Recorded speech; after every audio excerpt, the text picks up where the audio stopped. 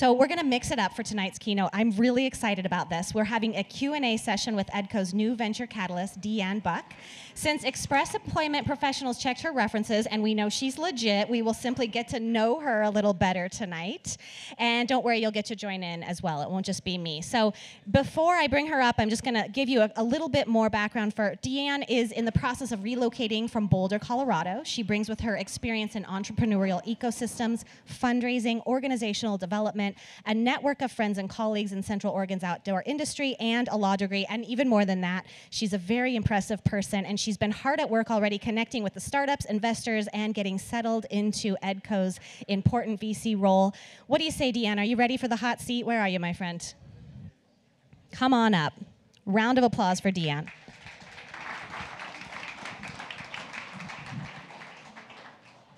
I had to negotiate the beer line. Welcome to Bend. Thank you. I'm so glad to see you here in person. Are you sitting down? Well, I can. I sure can. Yeah, why don't we? We'll just get cozy. So, congratulations on getting the part. Thank you. It's such an exciting role, and I know you're going to be just perfect for it, but I want to dive into the important questions first. So, I hear you have a dog. Tell me more. Oh, wait. The slide went away. There's a slide. So my dog's name is Ollie, like Muhammad Ali. Oh. This photo was taken when I had a stress fracture, so I had to get him out. So I just put my boot on, put a bag over it, and ride my bike around. And sometimes he would come home with me, and sometimes he wouldn't. So he has a rap sheet and a personal lawyer. I've been in front of the judge 3 times, and the last time she was like, I don't want to see you. And I'm like, I don't want to see you either. So he's coming to Bend. So I hope all of you, if you see him out running around, he has a little tag that says wondering, not lost. So just give me a call. My phone number is on there. Oh my God, I love it so much. Awesome. I'm like, I feel like we're gonna feel the moment he arrives. Yeah, I think so. That's so great. So what do you think you're gonna miss most about Boulder? I've been in Boulder for 25 years. I went there for law school, and when I was looking at law schools, I got into CU Davis and I got into Boulder, and I had started climbing, and I knew that was what I wanted to do, and so Yosemite was like 4 hours from Davis, and the Flatirons were 4 minutes from CU Boulder, so I moved there. And I always say, like, it was never thought out or well planned, and I ended up being there for 25 years. So I love the proximity to climbing, but there's Smith Rock here, and the Flatirons. They're right outside my front door. The other thing that I shared with Shannon was, we have our former governor is now a senator, and his name's Hickenlooper, and he's a banjo player, and he's like a brewer. So I'm going to be looking for our elected officials to like step it up a little bit in Oregon. Multi-talented. Exactly. Yeah, we need Sally Russell to learn how to play the banjo. I hear what you're saying. So you lived in Boulder for 25 years. You saw a huge shift happen in Boulder. Huge shift. And what was that like? I'm sure you learned a lot. I did. Well, it's funny because I went to law school, and there was just this startup of entrepreneurship, and so I took this law and entrepreneur class, and it was in the late 90s, and they were like, there's this thing called the LLC. Like, we're not quite sure what it is or if it's going to last. And so the change in entrepreneurship has just been crazy over the last 25 years. And in some ways, Boulder's been on the forefront of it and really embraced it. But places like Bend are also crazy entrepreneurial. The one thing about Boulder is just the build out, the housing, a little bit of the like sameness of everything. So I'm really looking forward to moving. The traffic there is terrible. Traffic is terrible. I was telling Erin, my coworker today, I was like, it's 5 minutes to anywhere. I know. Here in Bend. I know. That's how I felt when I moved here too, and it's still only 6 minutes. So if you're a complainer, maybe go to Boulder and just get a taste. So tell me something that you're really looking forward to about Central Oregon and moving here. There's so much. First of all, people are so friendly. The first time I came here, so if people don't know, EDCO is right on the river. It's I don't know the area, but you literally go out the door, down the stairs, and you're on the river trail. And the first week I was here, I went for a walk with a friend, and I mean, I feel like people are fighting to say hello first. So people are just really friendly, and then it's beautiful, and living with a river in the center of a city is amazing. I think there's something really peaceful about that, and I agree. love seeing the community come together around that, and I've really noticed that. I agree. It's so beautiful. I know when I first moved here, I was like, oh, I traded in the river that is I-5 for the Deschutes. That was a really good move. Yeah, it's a really incredible river to have right in the middle of town. So, okay, this is a fun question. Tell us something about yourself that we can't learn in a 25-minute interview, but we'll know about you in 6 months. Oh, wow. Does anyone want to go first?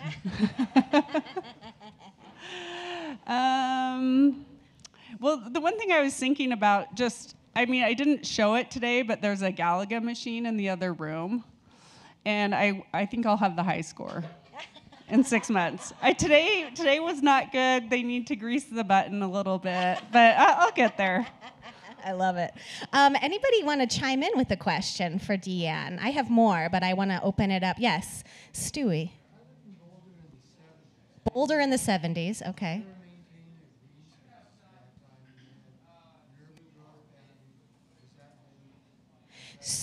So in the 70s, the maintaining green spaces and the urban growth boundary was really important. Has that been honored?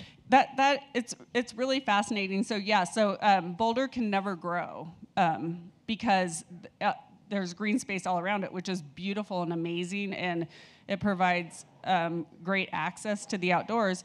The problem is it's putting pressure on the entire housing situation. So I would say like 10 years ago, we were looking for a house, maybe 15, and the prices were like 400 to 700,000, and now you literally cannot get anything under 2 million. Wow. Stewie, I learned something new about you tonight. You lived in Boulder in the 70s. I know. Good to know. I Good know. to know. What about, so this is like kind of an interview question. What makes you the right person for EDCO's Venture Catalyst role? I know they were picky. I know it took a long time to find you and secure you for the role, but I also hear they're very excited to have you. I know I am very excited for you to be here. So what makes you right for the role? Well, I think I would probably have to ask them a little bit, but I have a pretty varied background, and I think that brings a lot to the table. I have a law degree. I was working in the outdoor industry. I worked with a lot of CEOs around their talent acquisition strategies, especially like in the outdoor industry. You can have companies, and it's really like technology wrapped up in fun is the way outdoor industry companies are. And so they're especially, and it's a young industry. So a lot of the owners were still first generation. And so they would just hire their friends, and they would grow really fast. I'm sure other people kind of recognize this, and they would just grab people. I have to grab someone to fill a role. And so there wasn't much thought around it. And I worked with the company Arterix, and I remember I talked to them, the CEO at the time, and he was like, we're a 300-employee company, and we're just now going from organic to organized in how we think about culture and hiring. So I did a lot of work with CEOs around that. And then part of what I did with that position was also start an accelerator for women in the outdoor industry. And had some pretty amazing companies come through. Oregon companies like Renewal Workshop went through, and The Dirt were two of them. So we had 36 companies come through. So I feel like I just kind of keep accumulating experiences and trying to really bring an entrepreneurial mindset to the work that I do. What are you most excited about in your new role? Oh my gosh, I love the people. I mean, I've met just a couple of entrepreneurs in the last couple of days, and it's so energizing. But then the community around to support this is, I can't tell you how many people have reached out to me and just like, we're committed to your success. We're committed to the success of the community. I just can't tell you how happy it makes me to hear you reflecting back to us that we're receiving you well and that we're showing up well. It's really great to hear. Yeah, fun. of course. And I think before I move on, I really do want to give a shout out to the EDCO team. They're in the back. If you could just raise your hands. I had incredible teammates, and there's John and Steve and Aaron, and I know that some of them are in the other room, so. Yeah, incredible team. Mm-hmm. Yeah. Incredible. Yeah, you hit the jackpot. I did. For sure. Although I do have to find a house. Yes. That's going to be like winning the lottery. Exactly. So you hit the jackpot with EDCO, now you got to win the lottery. So tell your friends. What's your budget? What's your budget? If I could get under for $2,500 or $2,500 a month, that'd be great. We can make it happen. But remember, Ollie has to come with me. Yeah. Well, you might have to dress Ollie up in pants and a shirt. Yeah, I know he's that big. He could do it. He could pull. I feel like he could pull it off. I went and I talked to some guy last night. He's like, small dogs. I was like, he's not small. He's not small. Yeah, he's not. No, he's not small, and he's not going to get small. No, he's going to stay big. No, he could go How on a old diet. is he? He could go on a diet. 10 years old. Aw. Yeah, my golden could go. He is on a diet, and he's also 10. What do you do when you're not working? I love running. I love being outside. I do some painting and art too, so I like that. Yeah, spending time with friends. Yeah, and how important is it to you to have that work-life balance? Oh, so huge. Yeah. Really important. I think. Yeah, I think especially like working with entrepreneurs. One of the things that I did over the pandemic was I went and got an executive coaching certificate. And the nice thing about that and the people that I work with, they're all about what they call resonant leadership. And it's like, how do we replenish ourselves? And I think as entrepreneurs, that's really important to think about the long term. It's a marathon for sure, but a lot of sprints in between. Yeah, and we have to enjoy our time while we're here, right? Absolutely. So that's also really important. Mm-hmm. Yeah. Any other questions for Deanne as we're moving through our time together? Anybody have questions? I see like a lot of very happy faces. Bless you. Allergies. What is your one wish for EDCO? EDCO is a phenomenal organization, and every time I talk to someone in the community, all I hear is great things. And I haven't yet met Roger Lee yet, but I only hear positive things about everything that he brought to the community. So I lost my train of thought of the question because I was just like, I was loving on the EDCO team so Roger much. is wonderful. Okay. He is, I can confirm. Yeah. Your wish, do you have a wish for the organization? Under John's leadership, it's such a strong organization. And I think, I know he's said he's committed to making sure that we are one of the top employers ourselves. And I think they've already done an amazing job of creating that culture. And so I think just continuing to invest in the employees and really to grow to our potential. I love that. I love that wish. Okay, here's a fun one. What's your favorite movie and why? Okay, so I don't watch that many movies, so they asked me this in my interview, and I freaked out a little bit. So, and the one that I came up with, and I'm going to stand by it, it's called, I wrote it down. Wait, it's called Tom Dowd. Has anyone seen this one before? The Language of Music. And it's fascinating because this guy was he was like a nuclear physicist. He was super smart, and they pulled him out of high school to work on the Manhattan Project. So he went and did that, and then he went back to college, and he was like, they were teaching things that I developed, and so he became really kind of dismayed by that. And so he loved music, and so he went and he created surround sound. And he ended up working with like Ray Charles and all the phenomenal groups back in the day. They didn't have like different, the music coming out of different places. Right. That sounds really good. Yeah, it is. The language of music. Yes. The language of music. We'll have a quiz on it next time. It's trivia night over there. That's right. It could come up. It's like just trivia. Random enough. Well, you're a very well-rounded person. You're like very smart. You're very fun. You're like casual, but also slightly fancy. You have a very big dog. He's like all these fun things about you. I really enjoy it. What about your favorite concert you've ever been to?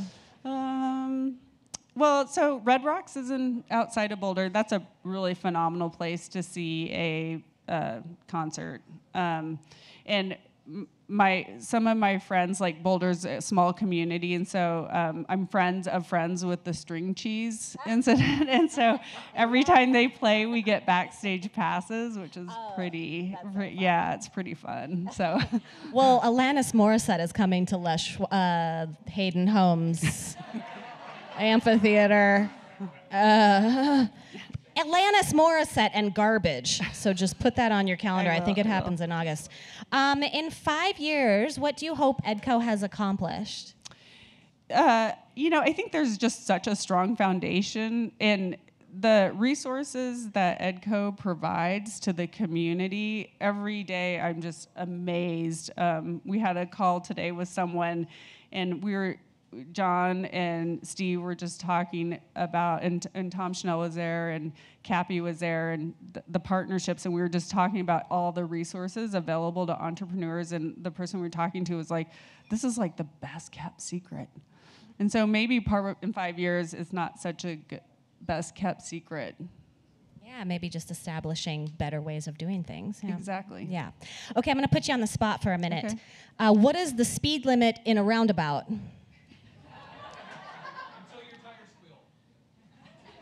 The question is for Deanne. What he said. What is the speed limit in a roundabout?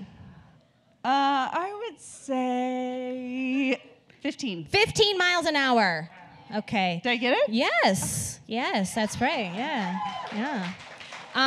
Okay, I have another question about roundabouts. What is the proper blinker etiquette? None. Wow. Deanne, exiting blinker.